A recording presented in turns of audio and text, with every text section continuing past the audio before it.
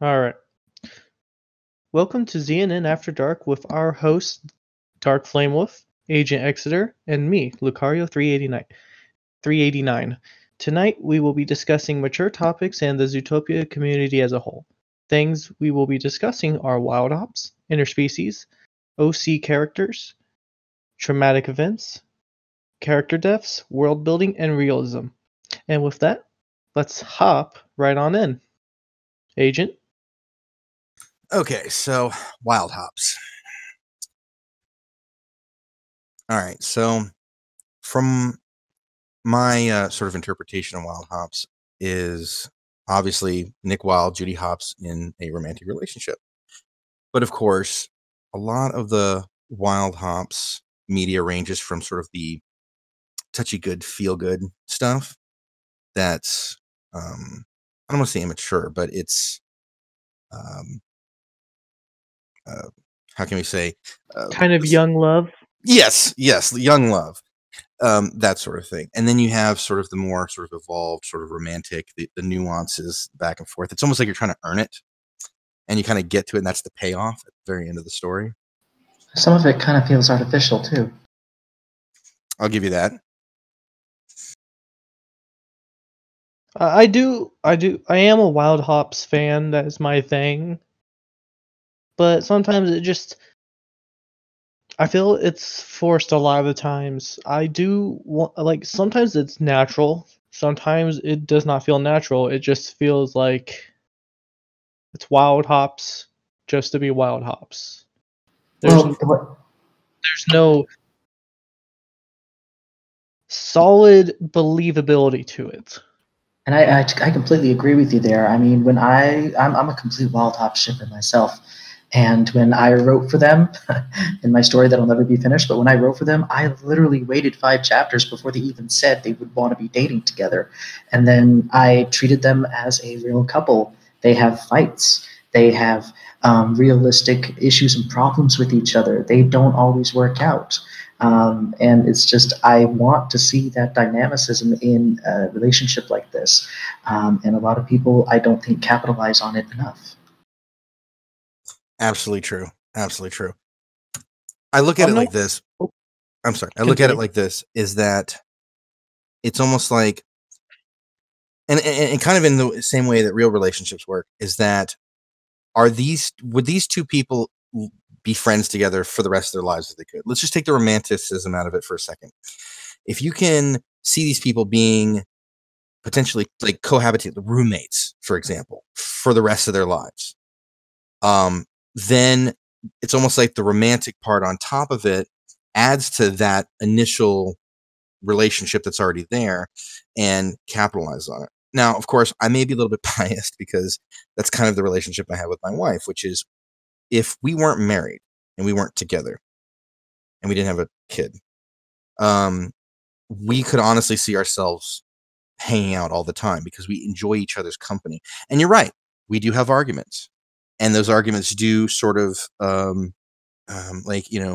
either are one-sided or we both have a mutual sort of fight about it. And we walk away from it angry. And whether the wrongness, like who's wrong, or if there is even blame to assign, that kind of pales in comparison to just the fact that we have that conflict. And then at the end of that, we find a way to come back to it. Whether we actually resolve the initial conflict or not, we still find a way to come back to it and say, oh, I still want to be with this person. And I feel that Wild Hops should be similarly depicted. And that's because that's real, because that's how real relationships work. So the more it's written like a real relationship, the more believable it is, the more satisfying it is. And then when you get to those lovey-dovey moments, it tickles your fancy more because you feel like you've gone through the bitter to get to the sweet, and it tastes that much better. And I totally agree with that. There was a fanfic I was reading, I remember a couple years ago, and all it was the plot. They were trying to solve some sort of caper or something, and in between the plot, it was just fluff and stuff, and they had maybe one major fight, but then it was never referenced again. So all this fluff and all these moments together just did not feel earned. They did not feel real, and it was just a pile of fluff riding on a sea of just, you know, exciting action and stuff. And it was just like, I don't see a relationship here. I just see puppy love, and it does not feel believable to me. It's there just to be there as Wild Hops, and that's it. Yeah, there's plenty of slice of life fics out there. Some are really famous, some not so much. But a thing that's pretty popular is fluff just to be fluff.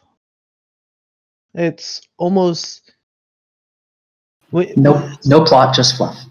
it's you look at it and then like you hear those comments where people are like, "This is so sweet, I could get diabetes."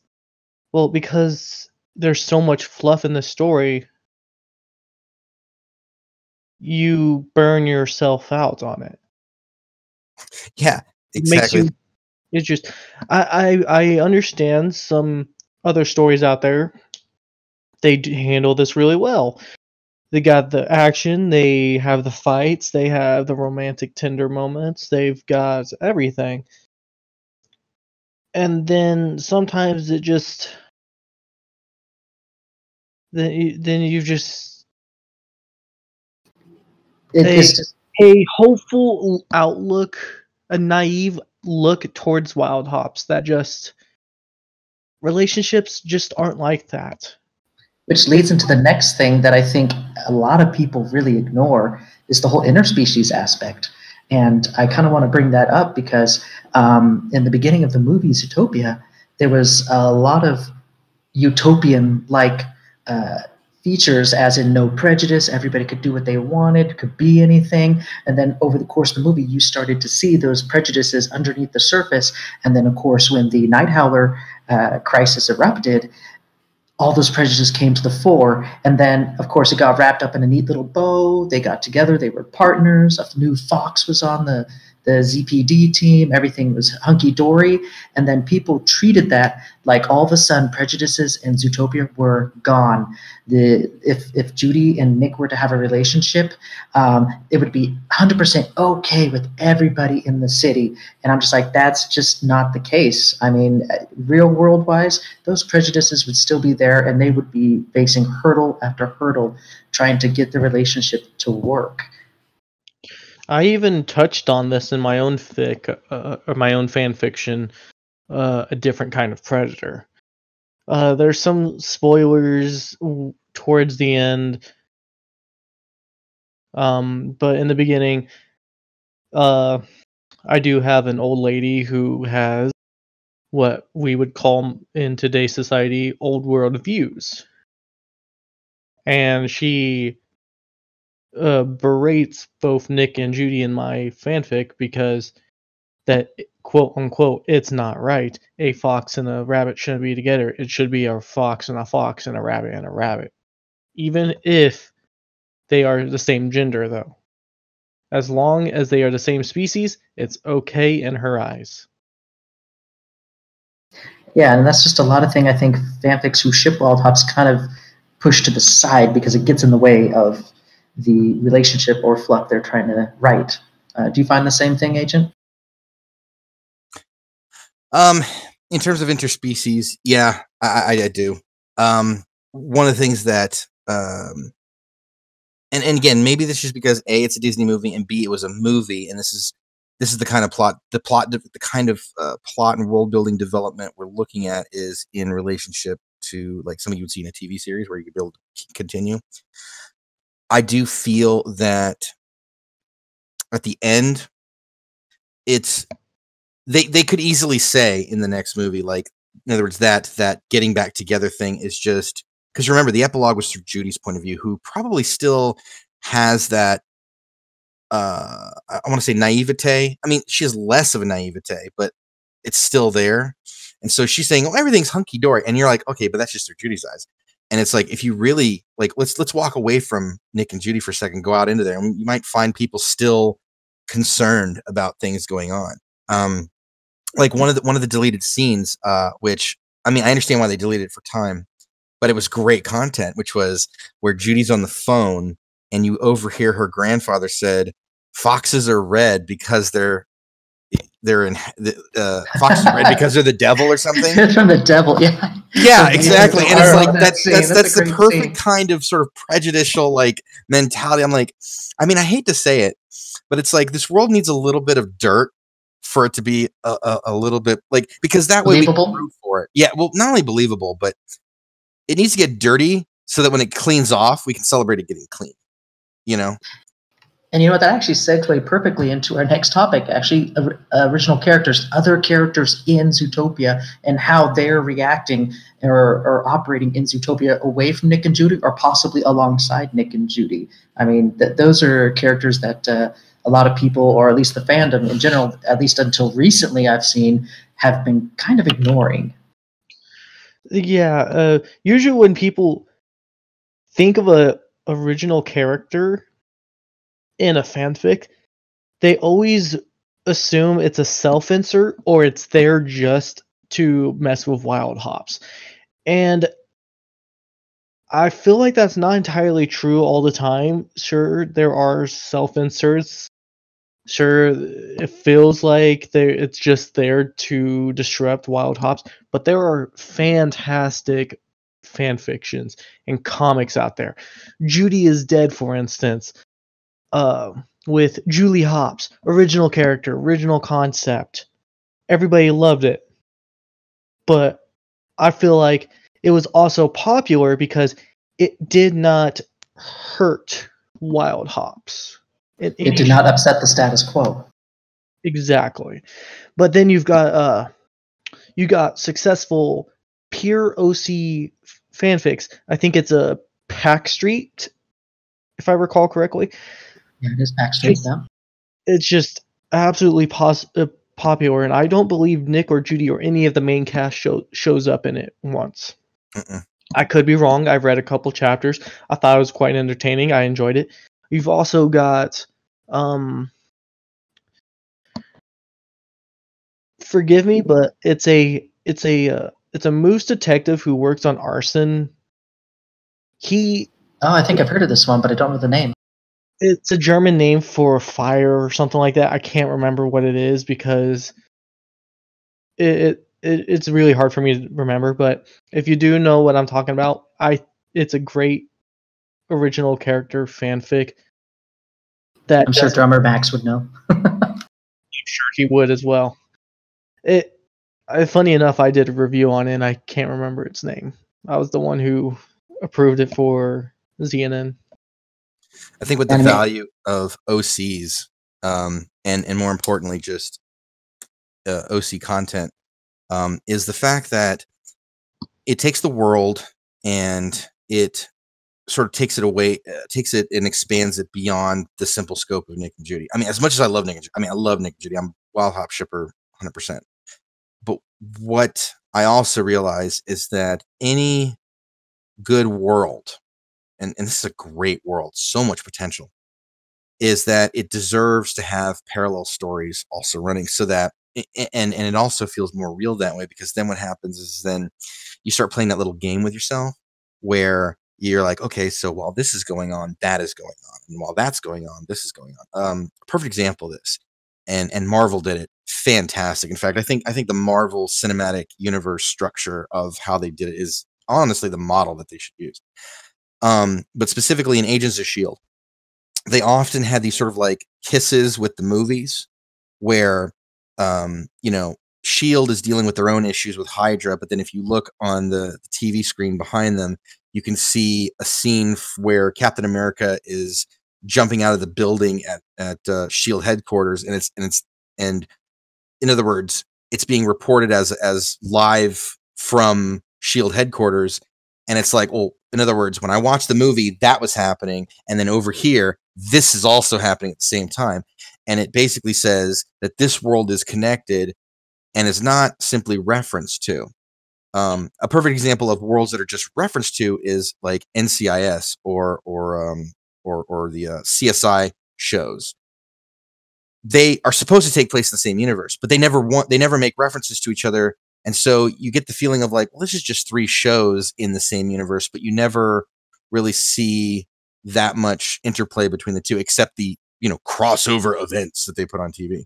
But in Marvel, they say this is happening and that is happening, that is canon, that is canon. And so having these OCs all, and it also has to do with the writers too. If the writers also make sure they connect it to those events, you can get this sort of web of intrigue kind of structure where you have like this event and this story, this fic happening over here, and at the same time it's this fic, and at this time it's either before or after the movie, and you can create this whole organization, almost like a conspiracy wall.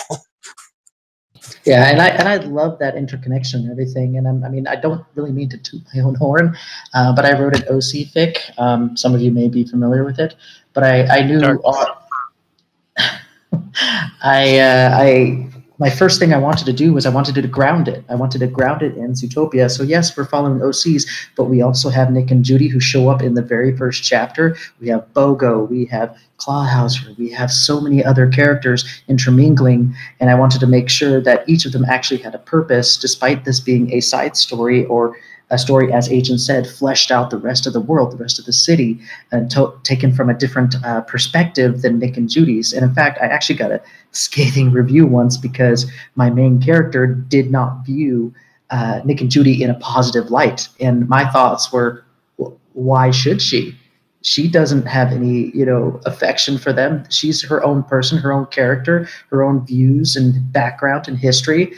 Why would she all of a sudden be loving on Nick and Judy like everyone else, and other, like they do in other fanfics? No, she is her own character, and I just felt that was extremely funny. But I just love reading OC fanfics and seeing how other writers dive into the world with them. And one of the major fanfics I've been kind of following, and I just love because it's kind of becoming OC-centric itself, is Born to be Wild by Berserker88.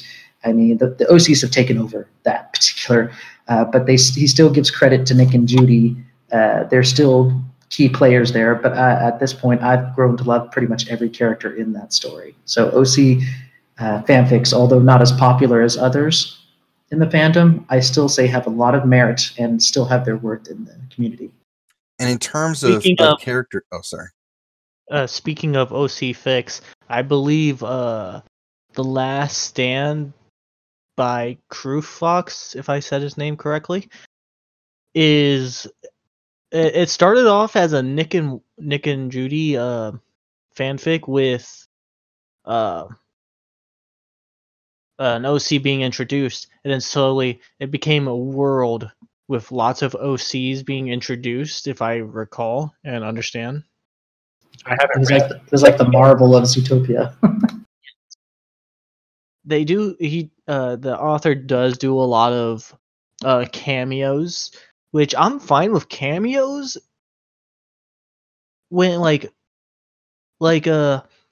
authors using an OC from their story, from another author's story with permission as a cameo. I think it's really amazing. It just, cameos can work, and I think they should be used from time to time.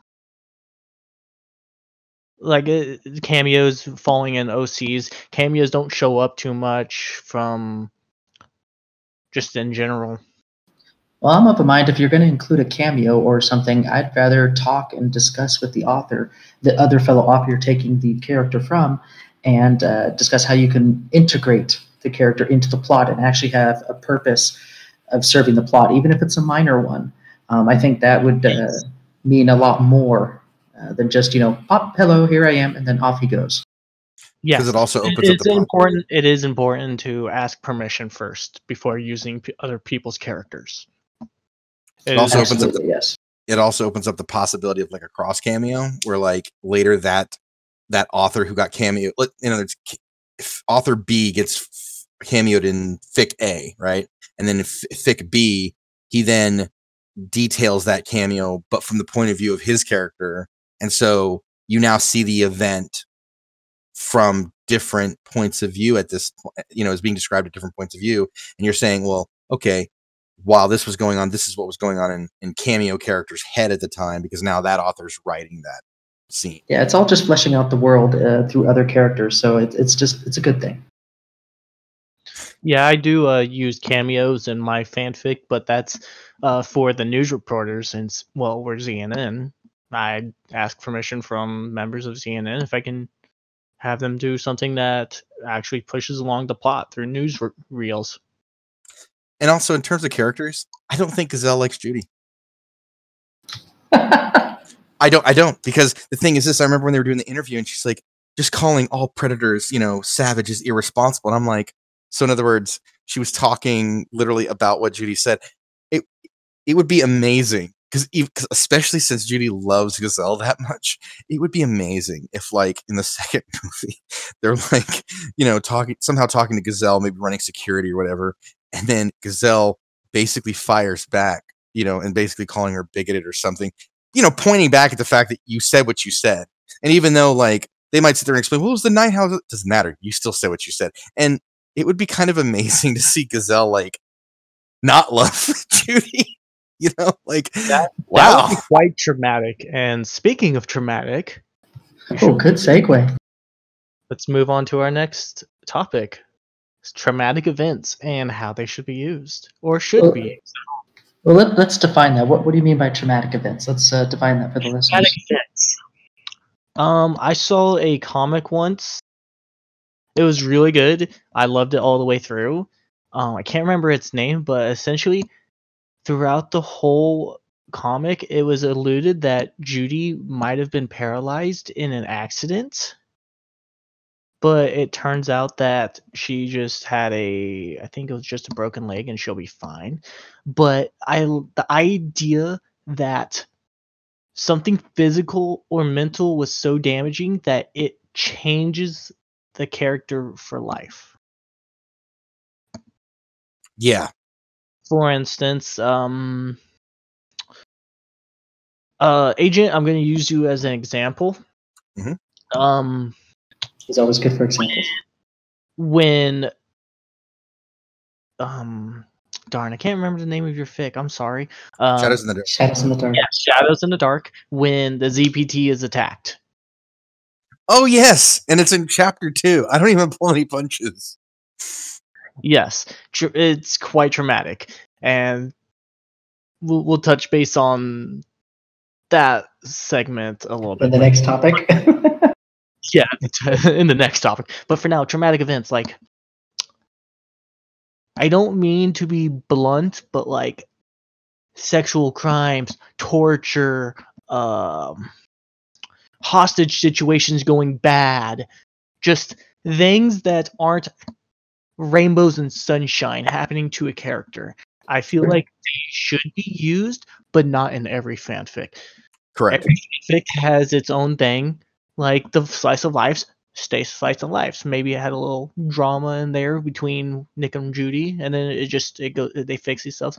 Then you've got like the grimdark noir fanfics out there. Add a little, add something that will shock them, but not be in there just for shock value. Right. And this is actually that's actually something that Hollywood actually has a problem with in their movies lately. It's when you, and I can't believe I actually learned this from actually Mac Walters, the guy who helped write the ending to Mass Effect 3. So, and anybody who's listening here who knows me knows exactly how I think of what they did to the end of that game. But traumatic events, when you bum somebody out, you have to bring them back to normal. Even if you don't solve the problem, or it doesn't turn into like happy-go-lucky and like everything's wrapped with a bow, like Dark said about the end of Zootopia, you can't just leave people in the dumps because I hate to say it, as a writer, it's kind of I don't know if I can curse, but it's kind of a move that it's like you can't just leave them that way. You have to bring the person back up to a sense of normalcy so they can get a relief from what essentially feels like a kick to the wingy bits. I have a great example, but go on. So, in other words, you can't just leave people in the dumps, because they're going to walk out, and if they have a negative emotion from, and you might have written that traumatic event very well, but if you don't bring them back to a sense of normalcy, they're going to feel negative. They're going to say, "This makes me feel bad," and then they might misattribute that negative feeling to this is a bad fic or it's bad writing. And it's like, no. They made you feel an emotion, a very negative emotion. The problem is they didn't bring you back so that you can reach normalcy or feel better about the situation and then continue on. And so you can't leave people on a dark note. I agree with the do not leave them in a dark note, but I also don't put the dark note and then 2 or 3 chapters later they're fine. If it's Right. that traumatic, it should last through most, if not nearly the entire It should change them. It should change them as a character. Yes. Right. They should be scarred. Like physical or emotional, there should be scars that continue on and maybe even get referenced later. Like it affects them later. And because of that traumatic event, it might mess them later. Like, something happens where a perfect example in the movie itself where Nick gets mistreated as a child. That haunts him for the rest of his life. He distrusts people by their very nature. And ironically enough, you think he's a lonely, distrustful fox because he's a fox. And it's like, no. You find out he's acting that way because what other people did to him. Yeah, and in some fanfics like myself, we use a traumatic event and we essentially get shamed for it, which I feel is not healthy for the community. If a person's going to try something different, should see how it goes. If it's there and not used well, then yeah, it was a bad use. But well, I have a great example, but to piggyback on you, yeah, a lot of people don't like those traumatic events and everything, especially if it affects characters badly. I mean, as I said, I have a great example. Have any of you seen Red Eye from John Carpenter? No, I have not. Okay, it is a fantastic movie. It's a suspense thriller from the master of horror, John Carpenter, but it's not a horror film. It does not rely on any shock tactics or anything. It is just a tensely written. It's like a alarmingly brief, like 90-minute film, basically about this. Yeah, it's a thriller about this woman who was raped when she was younger. Yes, there's that traumatic event, rape and everything. And she promised herself she would never let that happen to her again. So she has this inner resolve that she's not going to let this happen to her again. So over the course of the story, she meets this, nice man in the airport, and they happen to be in the same, sitting in the same seats together, right, on this airplane during a red-eye flight. And he just so happens to be an assassin who is after her because she has some sort of information, because she's a hotel manager, about information about a world leader or something who's going to her hotel, and he needs information from her to get back to his man on the ground to kill that leader in her hotel. And he uses all sorts of very scary, very almost like rapey type of things, but they're on the airplane, so he can only do so much. But he's basically trying to intimidate her with his entire presence. And at first, she falls back into that PTSD of when it happened to her so long ago. But then over the course of the film, she tries to find his weaknesses, tries to find out how she can, best him. And then at the end of the movie, she basically is literally fighting for her life and kicks his butt, pretty much. And so for anybody who was going to go watch the movie, you don't need to watch it now. Sorry, spoilers, but you should still watch it, though. It's still amazing to watch this transformation of this character using this traumatic event as strength to fight against this seemingly insurmountable villain, because he basically almost stops her at every turn. In like the first 2/3 of the movie, it's only towards the end where she starts to really figure him out, and then uses that moment of trauma as a source of strength. And I think not everybody can do that. Yeah, and that is a great way you can use that traumatic event to build a character during crisis. And I just don't see that a lot in the community. Kind of reminds me of the movie Split. Fantastic movie. Love the whole thing.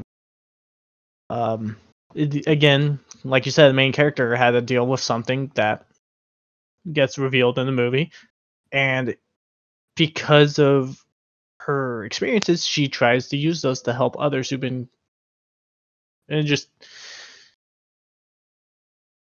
it just traumatic events can be used really well. And speaking of traumatic events, there's one in particular. There's nothing more than seeing a beloved character die. I love this traumatic event personally in my writing. I also have used it, but I think I probably didn't use it quite well. Should have built up more. But anyways, Agent definitely has experience. So that is what he is known for. Okay, so yeah, so one of the things that I actually kind of like gimped pushed out on this, but in chapter 2 of my fic, I kill off a particular main character very, very unceremoniously, almost to the point of like you got the feeling that the person doing the killing of that character just thought of him as just nothing. How dare you? Yeah, and apparently what I did was, because one of the reviews for that chapter, or a couple chapters later, but the review was about chapter 2. I apparently brought some 14-year-old girl to tears when that character died. To actually, she told me in 5 paragraphs of just how messed up that did it to her, and I was just like, oh damn. And so actually, and I was gonna actually leave that character dead, and then here's where I wussed out, because I was like, I can't do this to this poor girl. So I actually I will say this though, it did force me, because I wrote myself into a corner, and I had to figure out how to get out of that corner and how to bring that character back, but in a believable way, within the confines of the rules of my story that I set for myself. And see, that's something about, and you can do that for the world building thing when we get to it, which is if you set a rule set for yourself in your world, whatever that rule set is, even if it's fantastical stuff like Star Trek, as long as you operate within that rule set, and subsequently, and if you do have to bypass them, you have to come up with a really clever fix, right, as to why you can break the rule. That makes it more believable. And I did make her happy, and it actually forced me to write this entire character arc for a character that I was not going to write a character arc for, and just because I wrote myself into a corner, and I felt really bad. So you could say she hustled you.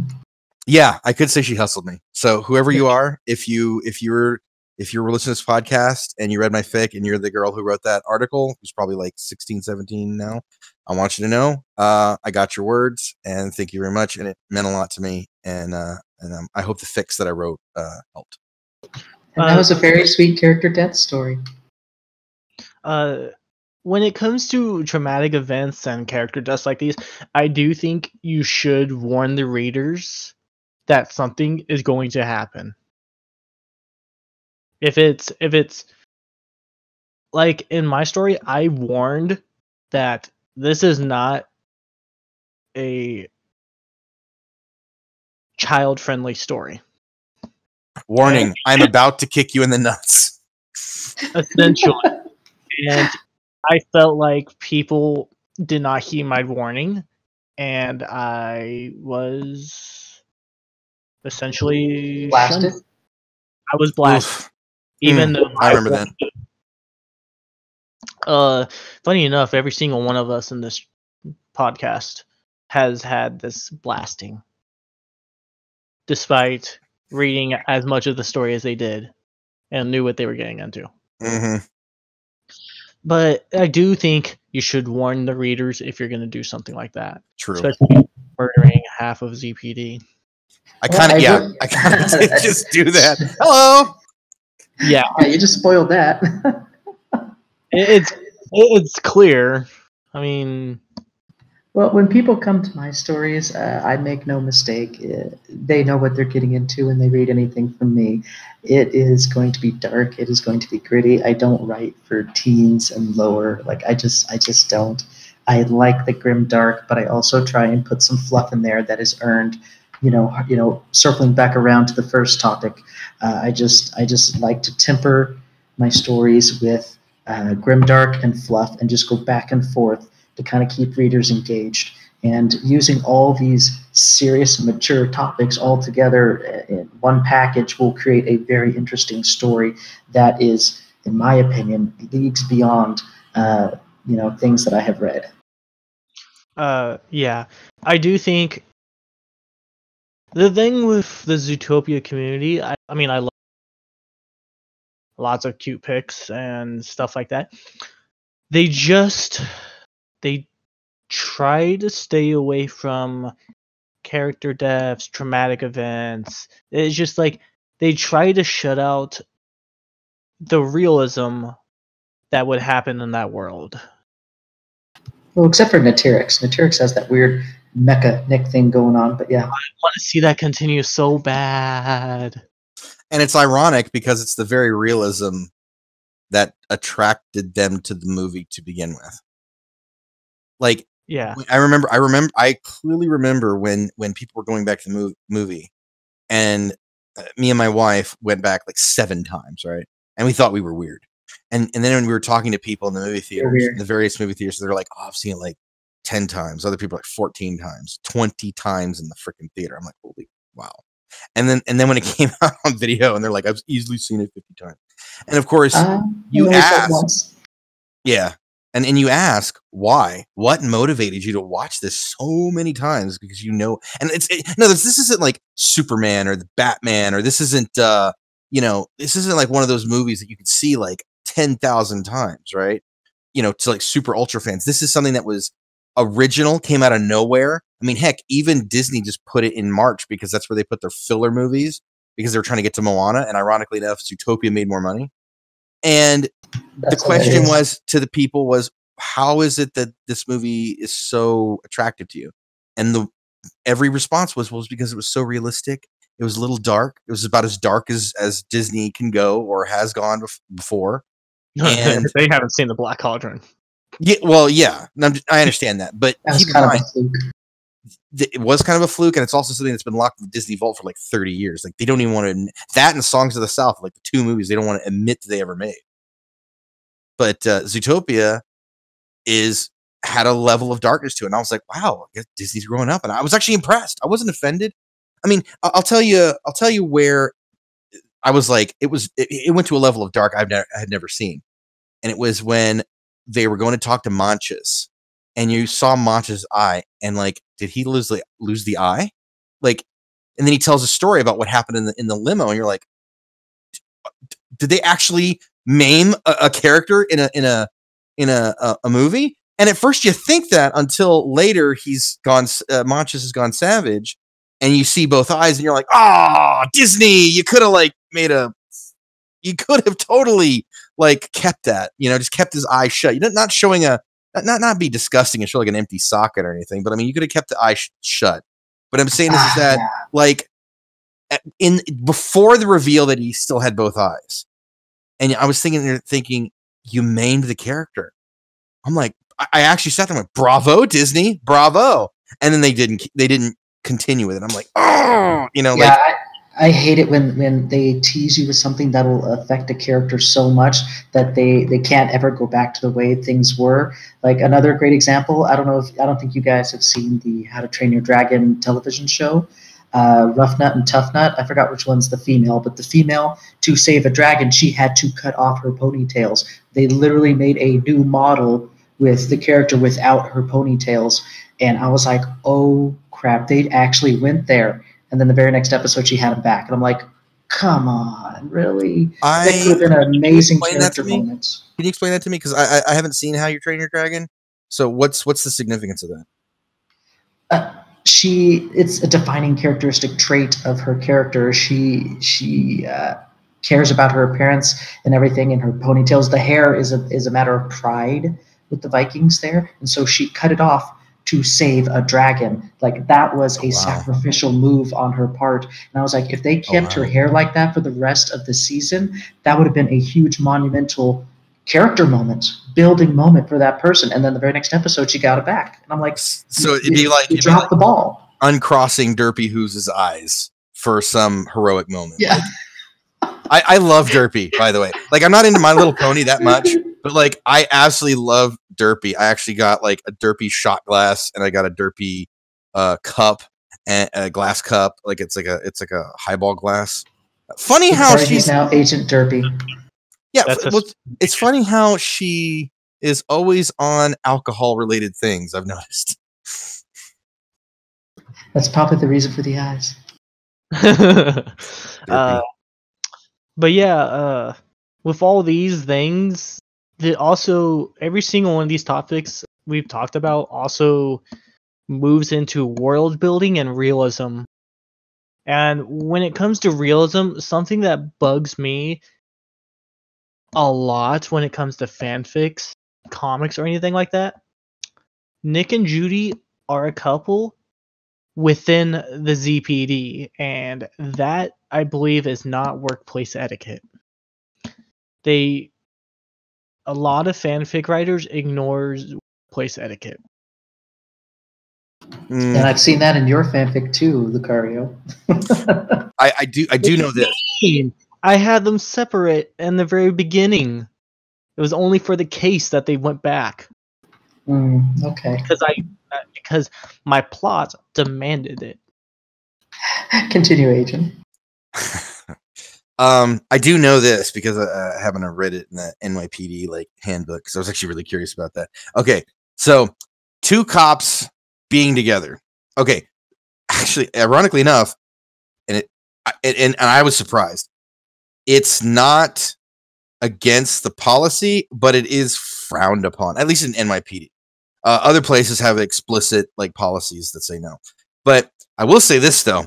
They generally are like, okay, you two can be in a relationship. You two can even get married. You are not going to be partners together in that situation. Like, you're going to be over here doing this on because the way they organize the city is they have like not just different precincts, but the precincts then divide their patrol routes into separate little things. So it's like you're going to be in patrol group A, and you're going to go in that area of the city, and you're going to be in patrol group B, and you're going to go work with some in another area of the city. Like, you can, in other words, when you leave here, you can go do whatever you want. You can do, all the, blue on blue cop, action you want to do off the clock. But when you're here, you both get separate partners, you both get separate cars, you both get separate, things because of that exact reason. Because as a cop, because they are just deathly afraid you're going to come down to this situation. There's going to be a radio call. There's going to be 2 radio calls. And it's going to be your significant other is under fire, and they need you to go do something else over here and secure this area. And you make the judgment call to say, I'm going to go save my significant other and go help them out. And because you weren't where you needed to be, you either defied orders or you were the closest to something, and you did not say, I'm going to go do that. You went and did that, went and saved your significant other. The bad guy gets away, or the perimeter is not secure. There's a hole, and that's where they manage to get through and out of the cordon, and then they end up hurting someone else as a result. So it's like, because of your connection, and it's like, in a way, they're not doing it to be mean. They understand that you have feelings for this person, but because of that, because of love and attraction, it's the one thing that can make you override your ability to be obedient to an order that needs to be done, because your superior officer may be looking over the situation saying, well, I need this guy here. And if you're not there and you go do something like that, then all of a sudden it's like you went and did that. And I needed you here, and you weren't here. And that's the reason that would make an excellent fanfic, actually. And if it hasn't been written, someone should write something like that, using that as the premise, because that would be fantastic to read about the fallout of what would happen as a result of that. Yeah. Yeah, there's so many, almost every fanfic I've read usually has a thing where there's an office romance. They have the same shift. They're both on the same car and everything. And I'm like, I'm pretty sure realistically they would have separate shifts or different partners. Well, only if people knew. I mean, the way they make it in most fanfics, it's pretty obvious. Like, yeah, even Clawhouse was shipping them openly over his donuts. Mm-hmm. If it was a case of like they're purposely keeping it hidden. They're making sure Bogo doesn't know. Like that would add some nuance and some intrigue, and you're like, oh dang, they're actually like trying to avoid Bogo, and that's one that thing, would be different. But most of the time, it's clear they're not hiding it. Yeah, and that's what bugs me, because they're not hiding it, yet there's no punishment. That's not being taken serious. Like, oh, it's just young love. They're so adorable together. I'm like, I'll give you a perfect example. The recommendation. I'll actually give you. Oh, sorry. Go ahead. I was like, why are they not getting reprimanded? Why are they not being separated? Why are they not being talked to about this? They need to be drawn and quartered is what they need to be done. Not that bad. Court that would be a traumatic event there. I know. Might lead to some character deaths. I don't know. But a perfect example, I think. Hold on, let me think. I think it's Zootopia Rush or Zootopia. It's one of my other fics. I actually addressed that because even I was, as I was writing, I was getting to the point where I'm like, man, I think Bogo would know about this by now. And so finally I took it to a point where Nick does exactly that. He refuses a direct order, and he basically beats the crap out of this guy who's harassing Judy. And I mean, like, beats him hard, like to the point where it's like, ZPD, excessive force. Like that's the accusation. And Bogo calls him up and says, all right, I knew about your relationship. I was fine with it because I was your friend, and I shouldn't have, like, and then he's chastising himself for allowing himself to be that friendly. And it's like, I didn't have a problem with it. And he points to what's going on TV. Now it's a problem. And now you need it. Like now that here comes the the shit raining down. And it's just like, yeah. If writers did like that, where it was like unspoken and then they addressed it later, and it, whether it be an event that triggers it or it's just addressed later, like I said, remember how I said coming up with a set of rules in your universe or in your world and then finding a clever fix to it or explaining why that is, it shows the reader that you as the writer are self-aware that here's a thing that might be a tad unrealistic, and you've actually thought of how to fix that or how to explain that. And it just shows that attention to detail, that if you don't leave it, like if you just leave it, then the reader's gonna sit there and go, do they know this is going on?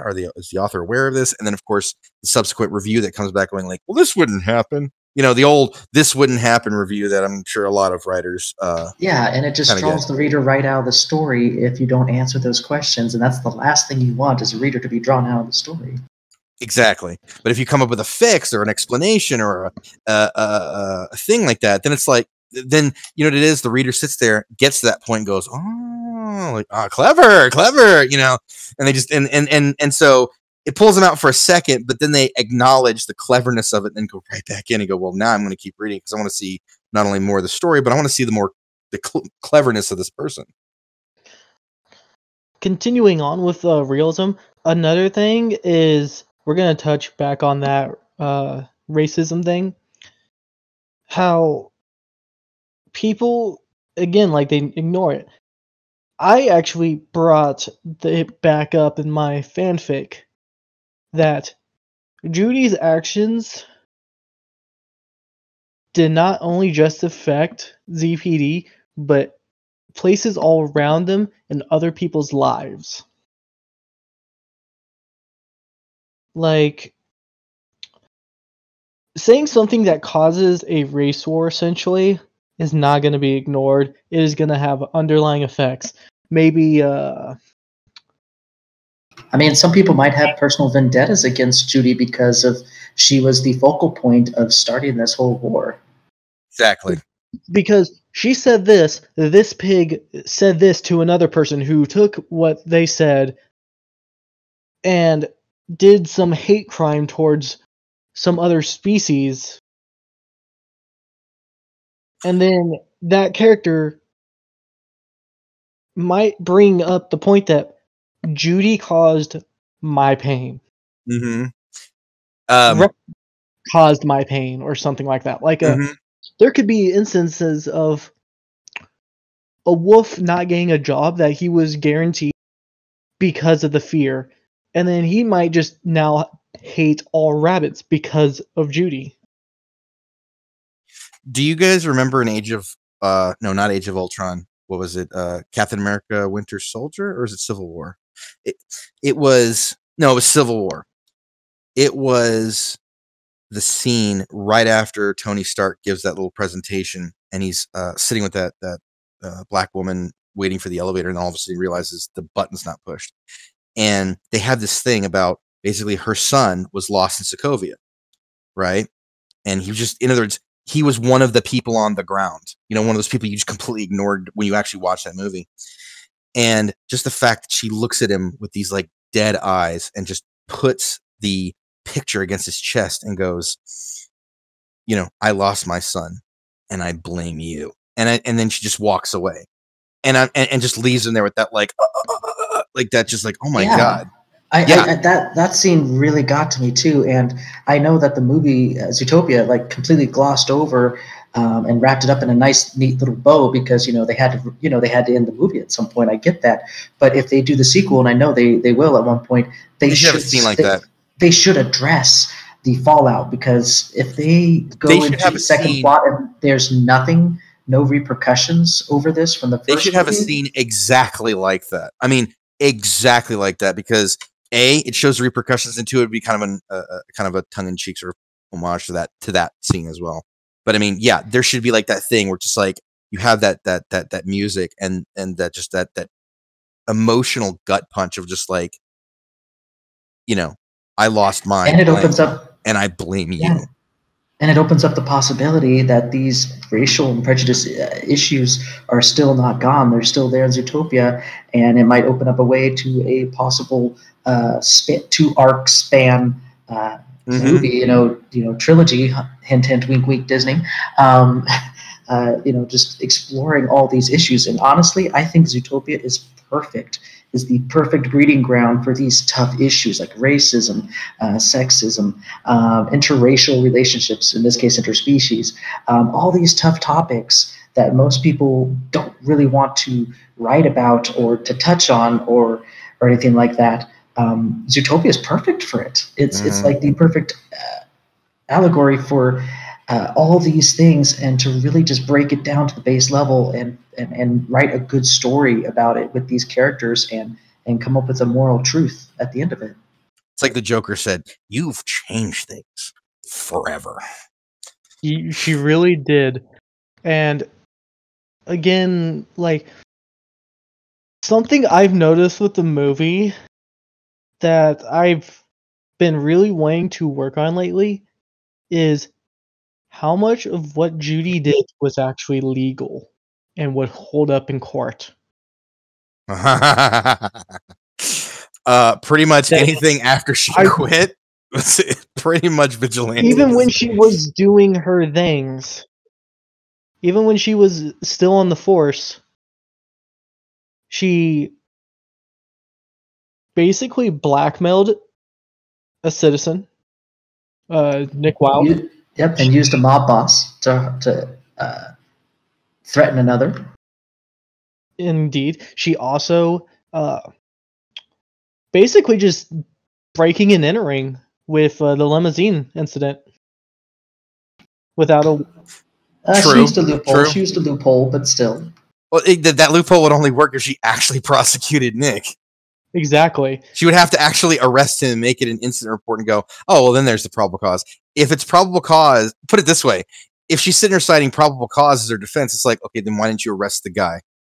Like, you let the guy that created the probable cause situation go, but then you use that to get, like, you can't have it both ways. You can't sit there and go, I'm going to have my CI break the law and then not arrest him. Exactly. Oh, yeah. She took her cake and ate it, too. Mm-hmm. But everything after she quit. She broke her into the asylum. I can't think of a single incident where it was legal except for going to funny enough, the Mystic Oasis. And the DMV, yep. Those are the only two things that I think were legal. I would love to get a lawyer to watch Zootopia and just break down what was legal and what was not legal. Destruction of public property, I guarantee you, is not legal. I also think because of her actions, I think Bellwether would not be in prison. That's true. That's true because All the evidence she gathered cannot be used. I mean, her lawyer could argue that, but I mean, in other words, if a citizen finds evidence and then gives it to the police, then that yeah. I mean, I get your point, but it could be argued by the lawyer, impropriety with the evidence chain or something like that. He could probably try to get her off on a technicality or reduce her sentence. She was also never in the system in the first place. So that would make her a citizen, putting in the evidence. It doesn't matter. Like in that case, she's giving it to Bogo. Like Bogo is the system. Like, if he gives her evidence, regardless of whether she's a cop or not, he can choose to do what he wants with that information. But if I will say this though, there would definitely be an argument to be made if to get that evidence required you to break the law. Yeah, that actually you can argue to get evidence thrown out, even if the evidence is practically a stated confession. It's like, yeah, but that was gathered through illegal means, and you could argue it and then get it thrown out of court, and then the jury would be forced to make the judgment without that confession, and the case would be really screwed. Yeah, that's why I look at it, I'm like, I just really want to do a special for ZNN for the fans to find out if Bellwether is going to jail or not. Same with what was it? Mayor Lionheart. What was he technically in trouble for? Kidnapping. 12 counts of kidnapping. That's about it. And I think hiding evidence that would have helped. Yeah, but also hiding evidence that would have helped the case. Oh yeah, obstruction of justice too. Yeah, obstruction of justice. But put it this way: kidnapping. You kidnap a person, you go away for 20 years. You kidnap several people, that can actually be a life sentence, especially if they do it consecutively and not concurrently. And because of all these laws and stuff, it goes into world building. It just a lot of fanfics have Zootopia pretty static, in my opinion. I have so many questions. Exactly those questions you just asked. I have so many questions about where's Zootopia going to go, and can we see it go more, and blah blah blah. And again, this is something that a lot of people are like, oh, we need a second movie. Honestly, I really think Zootopia would do better as a TV show. To be honest, I do too. There's a lot of potential for stories there, and introduction of so many OCs, and have any of you watched huge traumatic events that go over the course of a season? I mean, all that good stuff that we've just been talking about. I mean, cartoons used to touch all these topics. Zootopia could easily do it again with the right writing. The guy that does the new DuckTales is who I would suggest to do that. If you have either that or the guy that does or that did Gravity Falls. Either one of those guys, I would recommend to do it, because that Gravity Falls was good writing. The new DuckTales, for anybody who hasn't seen it, it's on Disney Plus. Free plug Disney. Here you go. It's really good. It really is good. It even makes callback. I mean, it even makes callbacks and actually canonizes certain aspects of the NES video game, for God's sakes, because there's a particular section on the moon, and one of the characters, I'm not going to spoil for anybody who wants to watch it, but it was just amazing. And I was just like, oh my God, this is really good writing for a Disney cartoon show. And I'm like, this, and I even like the animation style. Even if Zootopia wasn't 3D animated and it was like this, I'd be okay with that. And just to hop over to Warner Brothers for a quick moment, Batman the Animated Series in the 1990s, I think it was. That had some. I remember that. Oh, they had some great writing. I mean, sure, there were a couple clunker episodes, but some of the writing, it got through so many dark themes and emotions, and a full character arc for not just one, but multiple characters in a single 22-minute show. And I was just like, that is phenomenal writing. And Reminds me of Teen Titans as well. Before it got stupid. It's so child friendly. I hate But it. yeah, I mean that show, the not Teen Titans, but the original Batman the animated series, that basically just made Kevin Conroy's career. But yeah, it's just, I do think with the right setups, fanfics, comics, even animated things can do well with with the proper writings for Wild Hogs, interspecies, original characters, tragic events, character deaths, world building, and realism. There's many fics out there that touch on these and do really well. Then there's fics that don't touch them, and they just focus on one thing. It's just fluff.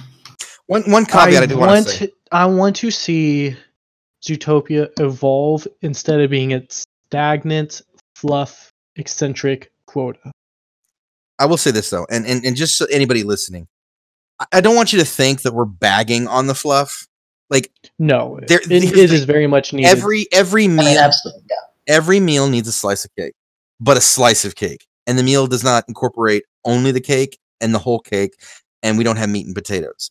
It all needs to be balanced. So Zootopia, like the meal, needs to be balanced. We need to have meat and potatoes. We need to have the salad. We need to have the cake. Don't forget there's a place for it. Don't forget the peas. Yeah. So there's a place for fluff. And so I'm not saying there shouldn't be any fluff. And I'm not saying that the amount of fluff that exists needs to go down. It's just that we need a also commensurate level of meat and potatoes writing to pair along with it, so that it's not too sweet, it's not too salty, it's not too bitter, it's not too umami, whatever. I think I'm losing the metaphor. But it needs to be balanced and allowed to evolve, definitely. Zootopia as a world is so full of potential, so amazingly just robust. And yet we saw a glimpse of this through the movie. And as a result, it got a lot of people interested in this world to the point where they want to dive in. They want more. And Disney, for God's sakes, if you're listening, make either a TV series or a sequel. I understand that you guys are going through the COVID thing right now, and you guys are going through some financial issues outside of that too. But I'm telling you, if you make a sequel or you make a television show, it's going to the people will come back. To quote Field of Dreams, if you build it, they will come. And I actually have another quote, and do you mind if I read it from Lord of the Rings? It's actually Sam's speech at the end of Two Towers. It's like in the great stories, Mr. Frodo, the ones that really mattered, full of darkness and danger they were, and sometimes you didn't want to know how they ended, because how could they ever be happy? How could the world go back to the way it was when so much bad happened? But in the end, it's only a passing thing, this shadow. Even darkness must pass. A new day will come, and when the sun shines, it will shine out the clearer. And those were the stories that stayed with you. That meant something, even if you were too small to understand why.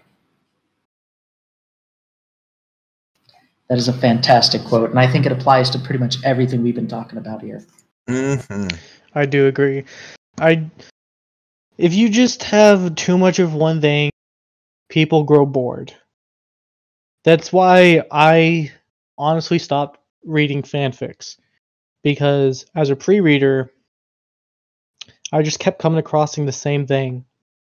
It's a little different here, a little bit different there, but the premise, the plots, the fluff was just all the same, and I had a really hard time trying to remember this fic from that fic because they were so similar.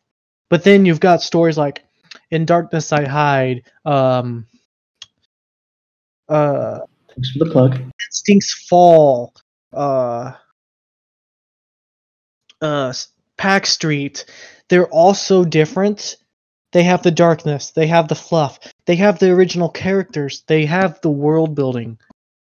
And that's what those stories draw me in more than reading how Nick and Judy are going to get to kiss without Bogo noticing. Which can be a crisis in and of itself. But yeah, if written right. But overall, I just want to see Zootopia evolve, be a little more bold in its writing, and most importantly, have fun with it. Come on, Disney. Absolutely. You can do it. We believe in you. We love you. And also, come on. And also all the fanfic writers out there too. We believe in you too. I mean, we want to see and read all these awesome stories that I know are just waiting out there. Zootopia is rife with possibility, and this is just some of the topics that we three, at least me, Agent, and Lucario, just really want to see more of, because that's just what we thrive in. We need fresh material. Come on, Disney. That too. And with that, this has been ZNN After Dark. Meep. Bye, everybody. Good night, folks.